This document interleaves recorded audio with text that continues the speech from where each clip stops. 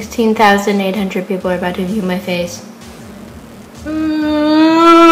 Now I'm prepared to be viewed by people. Hello, Internet. Hello, FTM Transtastic. My name is Kai. This week is intro week, so I'm going to be introducing myself to you lovely, lovely, lovely people. So, as far as introducing myself, I decided to rant off some facts about me. So, here we go. My first one is I am 14. I'm about to be 15 in June. I live in Louisiana, the boot state. I live in not the conservative part of Louisiana, because when people hear where I live, they're like, oh my god, you live in crazy Christian state. True. But my city is very open and it's very, very gay, so yay. So even though I live in Louisiana for most of my life, I was born in Ithaca, New York, which is all the way at the top. You know, I don't know what I'm pointing to, but you know, it's up there. It's a state up there.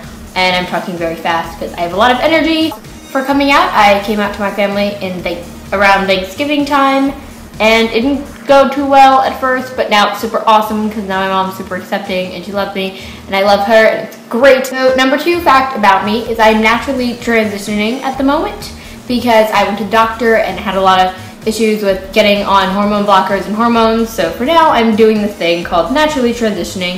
If you haven't heard about it, it's where pretty much everything you eat is very high in testosterone and you don't eat a lot of foods that are high in estrogen, and then it involves a lot of working out. And physically I've seen some differences, but not a lot, but I haven't been doing this for very long. But something I'd recommend if you can't get hormones anytime soon, because it definitely mentally helps you out. I've been working out more, I've been a lot happier with my body. I've been cooking like a lot of foods, and I've been learning about different foods and what's healthy and what's not. So yes, I'm naturally transitioning right now. Number 3 is I have the attention span of a goldfish, if you haven't already noticed by me jittering around the room. Number 4 is for my age, I'm extremely hardworking. My school day is from 8:30 in the morning to 6:30 at night, and I am in my school, it's a little confusing. It's an art school, so everyone that goes there has like different art disciplines. Everyone's in their disciplines, but we all come together in the school day.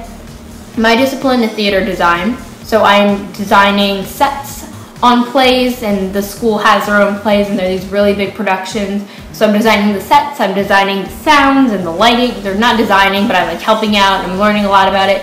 My favorite thing to do is sound within that, and I work like a lot, which is why I'm trying to figure out the best time for me to record my videos, since if I have a show week, I'm usually at school from 8:30 in the morning to like 10:30 at night, because there's a whole show, you know, and it takes like 4 hours. So yeah, I'm very busy for my age, and most of my weekends are also filled with working shows, but it's something I really enjoy.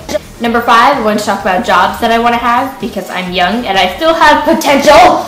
Not that old people don't have potential, but I can do things. And so what I want to be when I grow up, which isn't too far from now, is a sound designer on concerts and shows. So I'd get to, you know, tour around the world and see bands. I'd also interested in designing sets for movie productions, and I want to be a tattoo artist.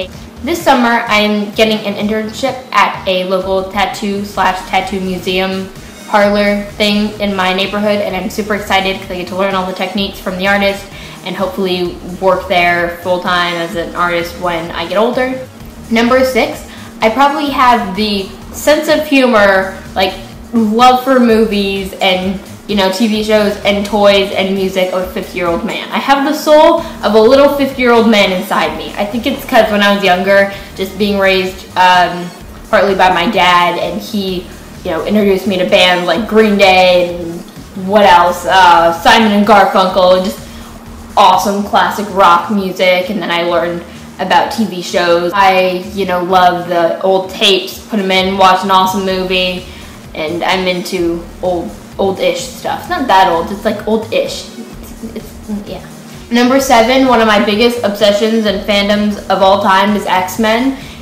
You know, if you are into X-Men, leave me a comment, because we could talk. Like, I could rant for probably, oh my god, like 3 to 4 hours just about how much I'm obsessed with X-Men. I love the comics, I love the movies. The last movie like blew my mind. I went to see it 4 times in the movie theater, which was a lot of slushies, and a lot of movie tickets, but I'm in love, okay? I love it so much. Just number 8 is I'm obsessed with art. I do a lot of art things, mainly visual art, but also as you hear me talking about, you know, building and sound and everything. I've always used art as a way to keep me occupied, whether I was sad, whether I was happy. I need something to put my mind to and to be creative, and I've always used art as a way to be creative.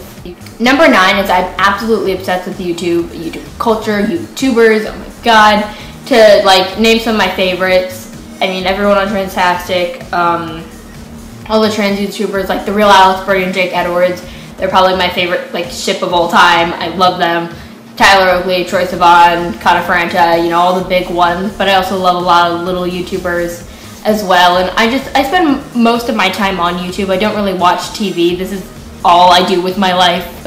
And number 10 is why I'm really happy to be on this channel and that I'm getting this opportunity in this platform. So let me talk about that a little bit.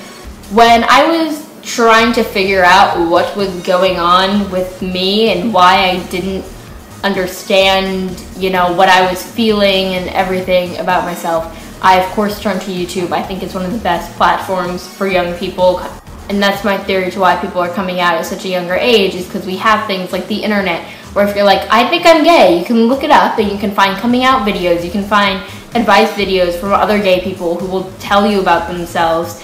So for me, when I found channels like Transtastic, when I found The Real Alex Birdie, Chase Ross, 100%, first video I watched of Chase Ross was the shit trans guys say, and I found myself just hysterically laughing at it. I was like, wait, I'm not trans, this shouldn't be so funny to me. And then I realized, I was like, no, this is funny to me because I am trans, and because this is like, this is me, this video is me. So I just related that to that a lot, and when I started my personal YouTube channel, my wish was to be able to connect with people and be able to help people, because I feel like our purpose in life is to benefit ourselves and other people as long as we're on this earth. And I really hope I get the opportunity to do that. And I'm really, really excited for the future and this channel and everything. And I hope you guys found something I said entertaining. So I want you guys in the comments to tell me some things about yourself. It could be your fandom, it could be, you know, things you like, it could be where you, like the area you live in, what languages you speak, because I speak like a few. I'm fluent in French, by the way, another fact about me. So I want to learn about you guys too. I'll do my best to respond to comments. I always try to respond to comments. My personal channel will be linked below. My most recent video is about sexuality, and then I have like a binder review and some other stuff, and a short film that for some reason is getting a lot of views. And I will link those below. I'll link my Facebook, I'll link the Tumblr, I'll link that and this and that. And thank you guys very much. Bye!